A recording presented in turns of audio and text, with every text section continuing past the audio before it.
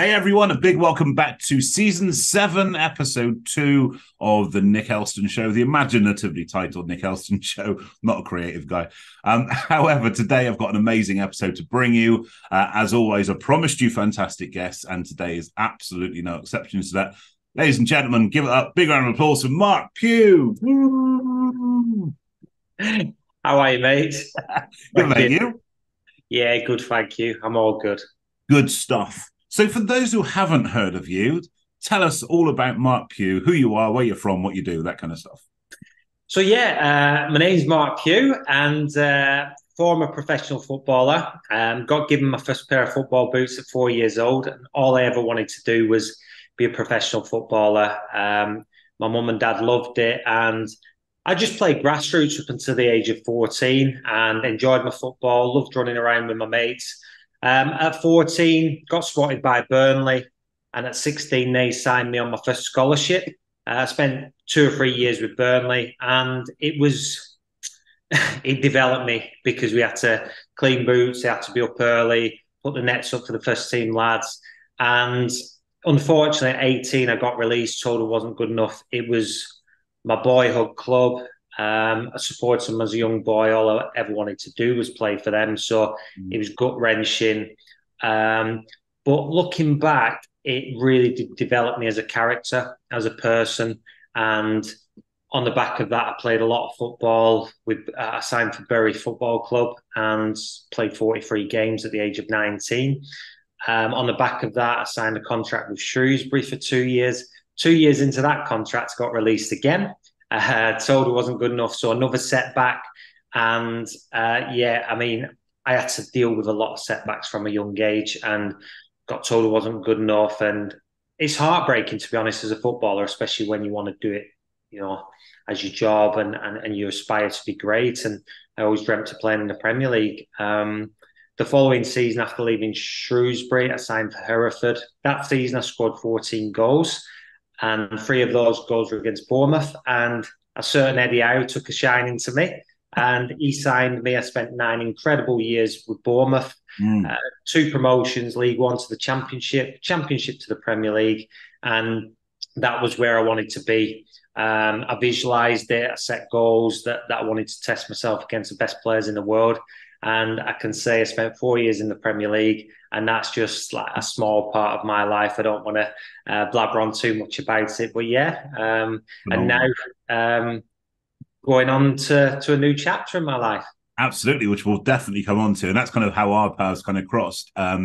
So we were both on the lineup at Accountex 2023 in London. Actually had the pleasure of meeting briefly in person between our engagements as well, which is really cool. But I mean, that's kind of be something we're going to come on to as we go through. It's interesting. You mentioned your career there as a Bristol Rovers fan. That I remember you having a couple of amazing games against us. So I didn't like you for a little while. I really admired you as a footballer, but I didn't like. But then again, if I had a grudge against everybody that had a decent game against Bristol Rovers, I would hate a lot of people. To be fair, so.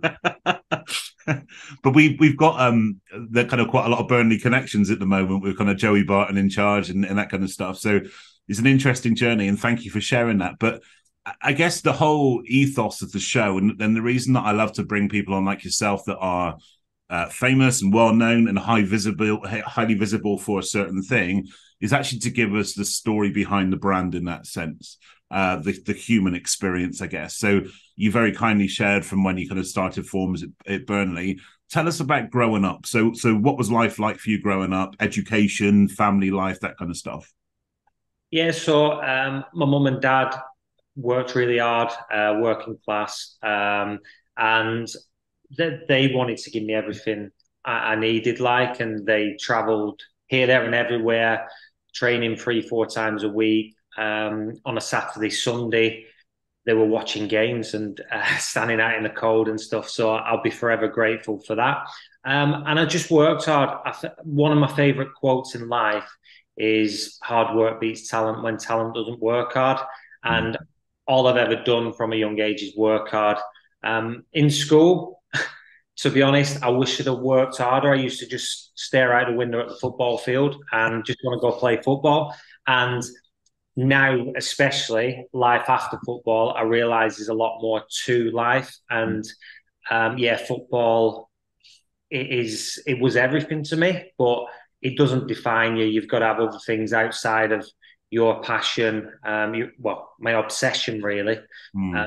I'm now obsessed with nutrition as well. I still love my footy, but yeah, growing up, I was a really driven character. I worked hard, and I just enjoyed life. I enjoyed the process. I think I enjoy failure Mm. because if that makes sense, because I think the more you fail, the more you grow and develop as an individual. So uh, there's been a lot of failures throughout my career, throughout my life, but I think that makes you a stronger character, more resilient. And yeah, I think football will always be a part of me, but Mm. we've got to keep evolving, keep developing as characters. And I learned that from a young age. I was big on, without really knowing it, when I was probably 15, 16 years old, I did a lot of visualization. Um, and visualizing me scoring that goal, the way it feel in front of the fans, playing in big stadiums. And I think visualization for anyone, whether it's business, whether it's being an athlete, is a really powerful tool. Absolutely. And did that come like naturally to you? Or was that something that was taught to you by your parents or by a mentor or by coaches? Or was it just something you naturally did? You visualized what you wanted to achieve?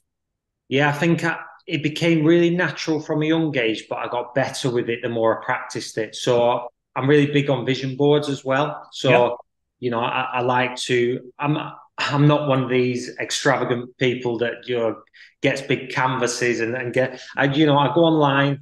I look at my vision boards and I, for example, when I was 25 years old, um, wanted to get promoted to the Premier League. I was in the Championship at the time. I created a vision board. So I went on Google, printed some pictures off that were relevant to me, what I wanted to aspire to, what I wanted to achieve. So the car I wanted, the holiday I wanted, the Premier League badge, Mm-hmm. things that I could, you know, maybe paint pictures in my mind with. So if I was looking at these pictures every day, obviously you've got to work hard. That's a given. You've got to really push towards those goals. I Yeah. pinned it on the back of my mirror actually. So I printed these pictures off. So I knew in the morning and in the evening when I was brushing my teeth, I would be looking at them pictures. The Premier League badge, the car, the holidays, family experiences, whatever was relevant to me. And it really did work. It helped with that visualization because I'm Mm. a firm believer that you can create your reality with your mindset, Yeah. and they become more clear. So Mm. obviously, you've got to put the work in to achieve these goals. They're not just going to come to you. But I think One of it's Maserati. No. definitely so. No, again, I've worked on it. It was quite natural early on. I didn't Yeah. particularly understand it. I knew it was a thing, but now I'm a big believer in it. So, for those who are not familiar with the concept, vision boards are a visual aid to support your kind of goals and aspirations. Is that right? Yeah, yeah.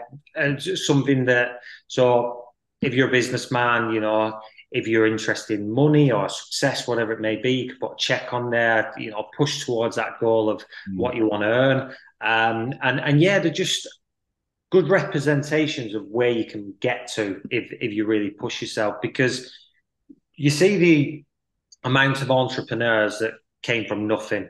Mm. Um, they really did, because it was so driven for success for the family, for themselves, and they just wanted to create a better life. So it might not work for everyone, but it was a great tool for me and still is to this day. Yeah, absolutely. Actually, it's an interesting one because kind of given your kind of age and the career time that you spent playing professional football, you've overseen quite a big kind of shift in tactics, philosophies, mindset, techniques, all these things that you're discussing now. Actually, that's very much ahead of the curve, wasn't it, compared to what's spoken about more nowadays, wasn't spoken about when you first started your career? No, it wasn't. I mean, there was no nutrition. There was, the odd psychology coach had come in.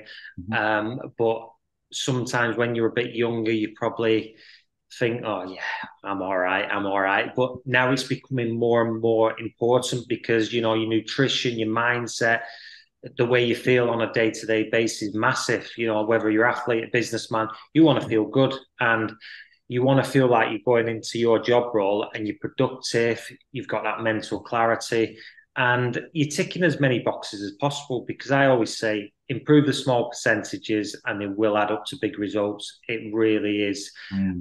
what you do, the small things on a day-to-day basis, whether it's your routine, am I going to bed and getting up at the same time? Am I getting me exercising in the morning, whether it's running, walking, cycling, swimming, whatever you're interested in, Mm. do what you feel like you're going to get the most out of your day. Absolutely. And you mentioned you played many, many games at a very young age. So actually, before the days of things like development squads and everything else, it's an interesting one. How did you start to manage? And it's something, I guess, working in the mental health space myself, that is something that I find really fascinating. How did you manage as a young professional and even further into your career, going out into a place, especially away from home, where a lot of people didn't like you and a lot of people were going to be really on your back about different things? How did you manage that kind of pressure yourself? Was it something that you thrived on or something you had to kind of become resilient to, or both? Yeah. I mean, I love pressure environments because Mm. in training, I could have a nightmare. I could be absolutely shocking. Couldn't do a thing right. Don't get me wrong, I'd work hard, but when I'm out on that field, I can't think back to many instances where I had an absolute nightmare because I was in front of a crowd. I think when you put yourself under that pressure, maybe the fear of failure, I hated failing. It's a good thing if you do fail because you can develop. But I do like the pressure environment, and I think letting someone down, someone telling you you're not good enough. Like when the manager at Burnley at the time, the first team manager, when I got released at 18 years old, told me I wasn't good enough. It was literally gut wrenching. Thought my dream was over. I went for a period of like 3 days. I think it was 3 or 4 days where I felt a little bit numb. Um, and to this day, it still sends tingles up my spine, thinking I might not have made it as a professional footballer. Mm. So yeah, that was really tough, and that made me a stronger character. Maybe made me a bit more resilient, a bit more focused, a bit more driven, and it's character building Mm. because in football, in life, it's a roller coaster. You can have ups, you can have downs. Um, a big part of me is like never get too high with the highs, too low with the lows. I think when you're young, if you do have to suffer a setback, it does make you better long term. And in front of a crowd, in front of a difficult situation, I learned to deal with that a lot better. I mean, so going back to my Bury days, I played 43 games. They offered me a new contract, but Shrewsbury at the time were interested in me and they were going into a new stadium, had big ambitions. They offered me a 3-year contract and I rejected my contract with Bury, and the manager kind of hung me out to dry in the press. So got out of training, got back to my car, and I'd got scratches all over my car. My wife was working in Bury at the time. She got hurled abuse at. I was called a money grabber, this and that, but it wasn't the case. You know, as a footballer, in any job role, you get offered a little bit more money. A better company at the time, Shrewsbury new stadium. The manager had high ambitions. He was signing players. You're going to go for that, new stadium and an opportunity. So it was never about the money. It was trying to, make the best career move possible for me. And yeah, things like that, they do make you stronger for sure. Yeah, I bet. I guess we had a couple of seasons ago. We had Tom Gorringe, who's the CEO of Bristol Rovers, on the podcast, and he was talking about the business of working through an emotionally led industry. In that sense, that I guess, like you said, if you actually put the perspective of Joe Bloggs working on the factory line gets offered more money to go and work elsewhere, they're going to do it, but actually they don't set the same standards for you because it's their club and it's their connection. It's an interesting one that kind of Tom was saying he has to navigate the business, the commercials, and the emotional connection side of things. And very recently, just last week, Bristol Rovers signed Chris Martin on a short-term deal. And Chris played for Bristol City for a couple of seasons, and he actually said in the press, I know it's not going to be a popular thing to say, but essentially that actually, as much as I liked being at Bristol City at the time, and I felt I had a good connection with the fans, that this is an opportunity to go and earn some more money for another season or so. So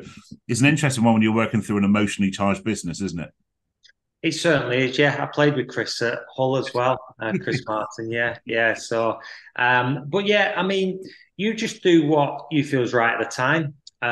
You want to tick as many boxes. You want to play football. Yeah, you want to earn some good money because football is a short career and it doesn't last forever. And you just do what's best for your family as well. You've got your family to think of. You know, my wife and kids. When we moved to Bournemouth, that was a massive, in between everything. I moved her away from home to Shrewsbury, and then we moved to Bournemouth further south because we're based up north. So it was a good 6 hours from home. So you've got a lot of things to think about in football, and you're really fortunate if you stay with a club for 4 years, let alone 9. I was with Bournemouth for 9 years. Usually it's every 2 or 3 years you may be traipsing here, there and everywhere. So there's a lot to think about. It's not just about, he's going for the money, he's going for this and going for that. It might be family circumstances. Things might have gone on within the club that a lot of fans don't get to hear about. There might have been a falling out with someone, manager, staff, whatever it may be. So there are a lot of variables. And the problem is in football as well, if the club want a player to leave, it doesn't really come out as a big article in the press. But if the player wants to leave the club, it's like, the player's a money grabber. So it's crazy. That's fascinating. You mentioned kind of family life. Obviously, there's a lot of travel involved. You're working through other people's social time in that sense, kind of weekends and evenings and that kind of stuff as well as the training. How has it been to kind of juggle family life and your professional life over the years? Yeah, so I've been really fortunate. I've got a wonderful wife. I met my wife at 15 years old in school. I've been with her for 21 years now. So. Congratulations. So she helped me a lot from especially the age of 16 to 21, especially when these outside influences from your friends going out, this and that. I was never one of them. I stayed in, I lived my life right. I wanted to be successful. It was everything to me because what's the point in going out and having a drink when that could effectively ruin your chances of making as a professional footballer? Because back in the day, a lot of people were going out a lot more than they are today. They'd celebrate with 10 pints after a game, 20 years ago. So it's changed a lot now, the game. But she made a massive difference, and I probably wouldn't have been the success I was throughout my career without her, because she chose to move to Shrewsbury with me, which was 2.5 hours away from home. She helped me with my meals. She was absolutely brilliant. We moved to Bournemouth, which was 6 hours away from home. And to cut a really long story short, she got a job set up. She was going to work in a bank, and on the journey down, she says, "I don't feel too well." So I was like, "All right, okay." Anyway, she ended up taking a pregnancy test and she fell pregnant. It was a huge surprise, lovely surprise. But at the time, we're thinking, oh my gosh, we're moving so far away from home. 23 years old, she was 22. What are we going to do here? Because we didn't have a lot of money saved up. It was a big punt to move to Bournemouth. They were in League One at the time, and it needed to be a success. But she was an absolute warrior throughout, to be honest. I remember her giving birth, and then she gave birth, I think it was 1 o'clock in the morning, might have been a little bit later actually. And then at 7 o'clock the same morning, I had to travel to Carlisle to play a game, which was light years away from Bournemouth. So she had to deal with everything on her own whilst I was playing football, whereas I could switch off from things out on the field, kicking a ball. But she was the one who was mentally bulletproof, and she, held the family together and let me crack on with, achieving my dream, because she did all the night feeds. I slept in the spare room because I needed to recover optimally. So looking back, you feel like you're really selfish, but in order to perform optimally on the football field, these are the things you have to do. And I owe her a lot, to be honest. And we've had a proper partner who really wants you to be successful. I don't think that comes. Absolutely. Amazing. I love that. Thank you.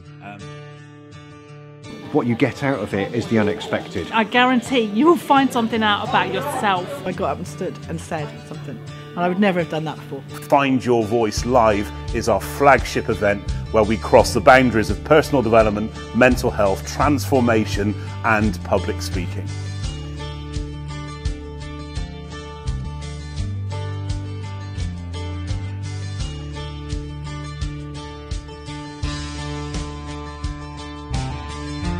And I just find it a really, really good, safe place to stand up and talk. It's so great at firing people up, but in a way that's on our own terms and what works for you. So I've been invited to a lot of stage talks, a lot of exhibitions, and I felt like I needed to sort of improve on the way I sort of portray myself and come across during these talks. One of the biggest things I think is the use of storytelling, but also how we can influence people through taking them through a journey of different emotions. And give my own presentation style, my own speaking style, a little bit of oomph. It gives you so much more confidence. It shows you that, you know, there is nothing to be worried about. It's just, yeah. If someone's really on the fence about this, I would just say, what have you actually got to lose? It's all about getting out of your comfort zone, and this will do it in a very organic and enriched way. Definitely come to this event. Yeah, just come. Just commit to it, just go for it. Well worth the 3-hour journey for that.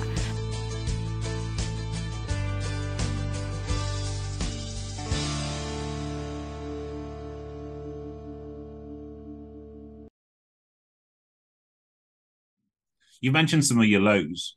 What would you say kind of ranks up there as your highest highs in your career? There's a couple of special moments that I really remember. So getting promoted to the championship. So we played Bolton at home. That evening we beat them 3-0. I think it's a blur now. Was it 3 or 4-0? Anyway, I scored the first goal and the atmosphere was electric. Celebrations were amazing, and we knew, because we're on such a good run, as soon as we got that first goal, there was no other result really. So scored the goal, did the famous knee slide, jumped in with the fans. That was a really special moment, knowing that we'd been promoted to the Premier League. We hadn't won the league at the time. We needed to win our last game, but this was a Tuesday night. But we got promoted and we all went out and celebrated, and it was a really late night.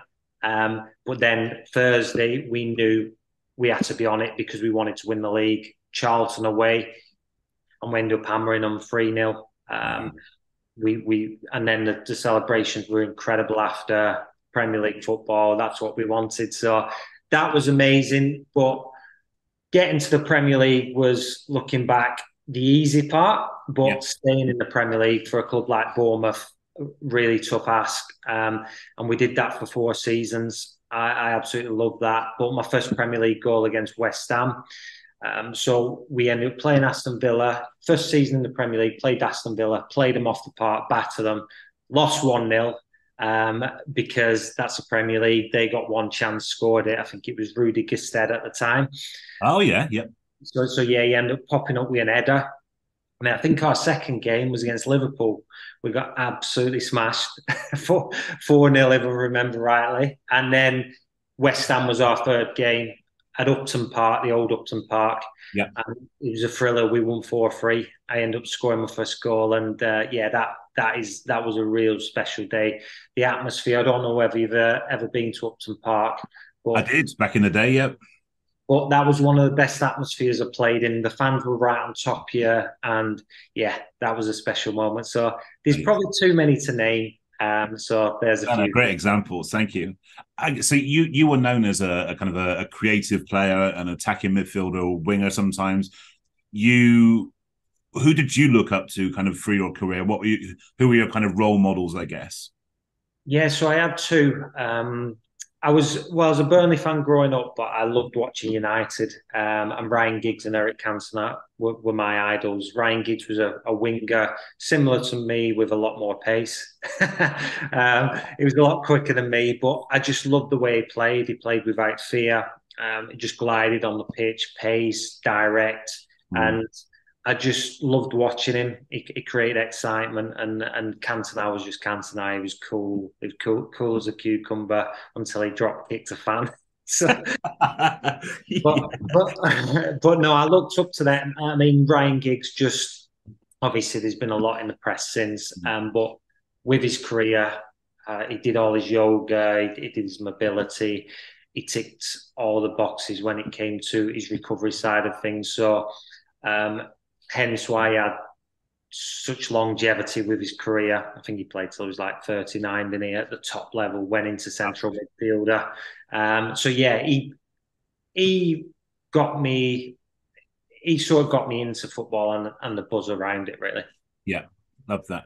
And you played up until fairly recently on a professional basis, I believe till just before COVID, maybe? Is that right?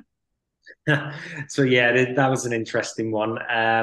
So I was with QPR, and I'd played 25 games with QPR. I needed 26 for a new contract, and I was due to start on the Saturday when COVID hit on the Friday for my 26th game. Anyway, COVID came. We had a short break. I think it was about 2 or 3 months where we had to stay fit, did all the exercise away from the club. And then we went back for a mini pre-season, did all the mini pre-season, got run to death to get fit. Anyway, 2 days before we were to start the season back up, I think there was about 9 games left. The gaffer called me and said the club don't want to play you for that game because we can't afford to keep you on the same contract you're on now. So that was really hard to take, to be honest. There was no fans in the stadium. So I understood the situation, but for it to happen to me, I was thinking, why is this happening? Do you know what I mean? And it took me, a few days again, like the Burnley situation, to maybe, process it. And I'm a big believer in God. I pray a lot, and I believe everything happens for a reason. So there must have been a reason. And I believe to this day the reason was because I was supposed to push the Foodie Footballer to the next level, focus on my nutrition, helping people with the mindset. And I think that's one of my affirmations. I like to write my goals down as well.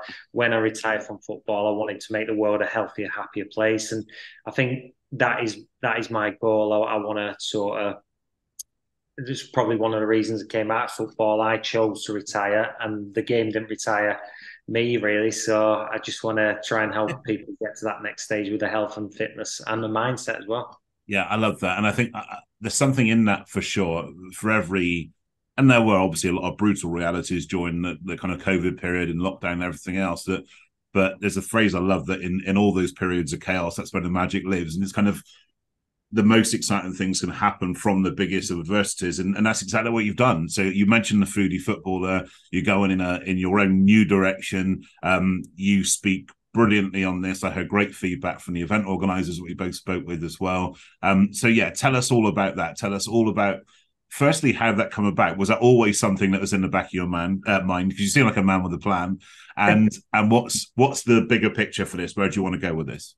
To be honest, there was no plan intended. But come on, Mark. Man with a plan. You must have a plan. Yeah. So at 26 years old, when we got promoted to the Championship, I decided to try and gain that edge and get another string to my bow, basically. So I did a diploma in nutrition. It was an 18-module diploma. It was all based around performance, recovery, and overall health and well-being as well. Just fueling properly. And it took my game to the next level. I went from running 11K in games to 13 and sometimes close to 14. So it made such a huge difference. I was feeling better. My mood was better. Wasn't getting brain fog. Was going into games with much more energy. And the most important thing for me as well, I was more present with my family. And, off the field, I just felt like I was recovering better. So I began to develop a real passion for nutrition and what I was putting in my body, because I knew it affected me mentally and physically. At the age of 33, when I was at QPR, I decided to set my page up, my Instagram page, the Foodie Footballer. And I just wanted to sort of encourage people to eat healthier, give them tools and different tips to fuel for performance, fuel for recovery, foods that fight inflammation, foods that improve your mental health. And I just was posting and trying to add value in people's lives. Anyway, I got to a point where I was like, I want to take this further. So I did more qualifications, ended up doing my becoming a qualified gym instructor, personal trainer, and I did another course for athletic performance and weight management. So it's specialised in athletic performance, which I learned an awful lot. It wasn't just nutrition; it was anatomy of the body, and then this passion was becoming a bit of an obsession, really. And then I sort of like, I need to get a website, I need to get a mailing list, and it was completely different from just going out kicking a bag of air around. And I was like, I'd love to go into businesses and try and, you know, encourage businesses and the employees to eat healthier, because it will in turn help them become more productive. So then I went to Accountex, and you know, I was just trying to make as many connections as I could and change as many people's lives as I could as well. And you know, I've got another event coming up in Hereford. It's a conference which I'm looking forward to. So yeah, I'm just trying to evolve it, and like my goals, you know, the Foodie Footballer can be anything it wants to be, and I want to push it to that next level. Do you know what I mean? So yeah, absolutely. I'm excited to kind of see the progress of this. It's cool. Like I said, genuinely, it's had such a great buzz around your content in London earlier in the year. Well, I guess what interestingly from the public speaking coaching side of things, that when I've worked with professional sports people before, they have been media trained, which is a whole different kettle of fish to standing up on stage as you did in front of hundreds of people and talking about your own stuff. Is public speaking come naturally to you, or is it something, again, you've had to really kind of push past or to get coaching on, or how? Tell us about your first time that you stood up in front of people and spoke. Absolute fish out of water. I'll tell you honestly. At 25 years old, I would be a nervous wreck, to be honest. And I feel like, you know, God's put this in me to sort of do it and make a big difference in the world. And I'm still trying to learn and grow and develop, because sometimes I go around in circles. I'm really passionate about what I speak about, and I feel like I repeat myself loads of times. So it was something that I was really nervous about at Accountex, and I think I did my first talk with SITS, which didn't go as smoothly, but then Accountex was a lot better. And I think with experience, with, you know, just putting yourself out there as well, you know, if you've got a passion, if you've got an obsession, then just give it a go. What's the worst that could happen? That's the way I approached it, really. So yeah, in all honesty, to your conversation, media training, if I get asked a question, I'm absolutely fine. But if I'm to talk about something for 40, 50 minutes, it's all new to me. I'm trying to learn, develop and grow in that aspect. Absolutely. I've built a career on winging it, so you're fine. It's not a problem. You're going to be good. I love the fact that faith plays such a big part in who you are and what drives you. I think especially right now, I think we seem to, without wishing to appear too negative, but it's certainly true, we seem to be living in a very passive-aggressive society at the moment. And I think given the backdrop of the past few years, a lot of people have kind of stopped that mindset of growth or aspiration. And as we know, it's when people lose hope or the hope of something better, that's when the world can get quite a dark and dangerous place for a lot of people. How important is faith to you, and faith generally to having a purpose kind of fueled ambition? Yeah, faith's everything. Because when you have your down days, everyone has them. It's how you bounce back, and it's how you make that mindset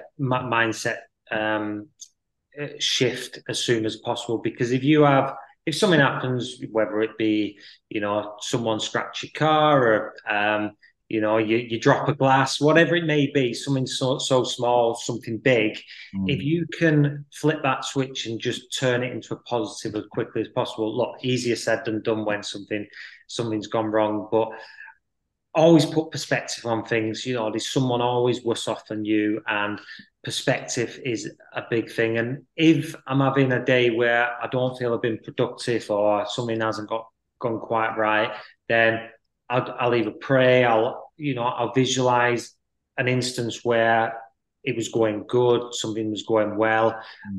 Even visualize a goal that I scored in the past, and just get them good feelings back in your body. Big believer in it, and it really does make a difference. And for me, if I feel like I'm struggling with something, praying or meditating, visualization, yoga, these strategies really do help, even if it's eating well. We all know if you eat a horrible processed meal, you feel like you just want to sleep half an hour, 40 minutes later. So, like going back to the small percentages, if we tick as many boxes as we can, whether it works for you, whether it's praying, whether it's having a 30-minute nap, going out for a walk, reading a book, there's so many different tools that can get you in that better frame of mind. So yeah, it's a big part of me for sure. Absolutely, thank you. And so all of Marc's links and connections and stuff will be in the bio, so please do follow his channels and profiles and all that kind of stuff. I'm sure I'd be delighted to have you follow him. He posts some amazing content around these things. I guess, Marc, if you were kind of giving just a few call to action points for people to have that kind of inner dialogue, that inner kind of questioning about nutrition and its importance in their lives, what would you say to people, kind of the couple of things that people could focus on straight away?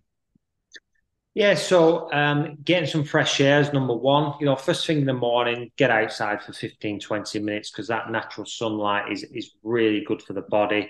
And get a routine as soon as possible. Go to bed, wake up at the same time. Make sure you're getting up, you're having some water.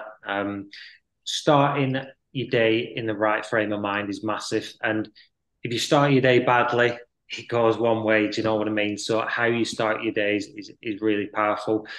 Cold water therapy, having a cold shower really does waken you up. So these are really simple tools that everyone can do. It really is. And your first meal is everything. Some people like to fast, but if you start the day with your high protein, high healthy fat, and avoiding your refined foods such as your refined sugars, ultra processed foods, you will start to notice a big difference, not only in your mental health, but your physical health as well. Wonderful, thank you. And you're right, actually, that physical versus mental health thing, it's one and the same, isn't it? It's just health, essentially. Before I do let you go, because sadly I do have to let you go. It's a shame, because I could talk to you for hours, but it'd be the longest episode ever. If I were announcing you to the stage, so I'm now the MC of the O2 Arena in London, 20,000 people have paid their hard-earned money to come and hear you do your thing. Visualize that. You're sat back in the green room. I'm just about to announce you to your crowd goes wild, and your walk-on music kicks in. That song that motivates you, that lifts you, that gets you at peak state. Marc Pugh, what would your walk-on music be and why? Oh, I'm struggling for this one. I Believe I Can Fly. Nice. Good stuff. Yeah, I Believe I Can Fly. There's a few artists that sing it, to be fair. There's a few different artists, but I just think I Believe I Can Fly you can take your business, your mindset, your health, wherever you want. And if, it's really relevant to what I want to do. You want to fly, you want to, live your life the way, your family, God want to live it. So yeah, I'll choose that song. You put me on the spot there, but yeah, I was struggling for one. Beautiful message. Love that. So that choice, along with every other choice from season 7, will be on a playlist available at the end of the season. So stay tuned for that. So the very least you get from this season is a great playlist of walk-on music, but I know you're going to get far more than that, and especially today. Big round of applause, Marc Pugh. Cheers, bud. Thank you so much for joining us today, Marc. We really appreciate your time being with us. Any parting wisdom before we let you go? No, like I say, just stay healthy. Do everything you can to feel your best, and just reach out to me. I'm open to questions. The Foodie Footballer, got website as well, and I just want to try and create a healthier, happy world. So yeah, reach out to me if you need any help. What a beautiful mission that is. I'm sure it's not going to be the only time you appear on this show. So for now, Marc Pugh, thank you very much again. Appreciate your time. For everybody else, please stay tuned, hit like, subscribe, and all that jazz. You know I'm not a details guy. Whatever it takes to get you back here next Monday. In the meantime, take care, be well, stay happy. Cheers, guys. Bye-bye. Bye.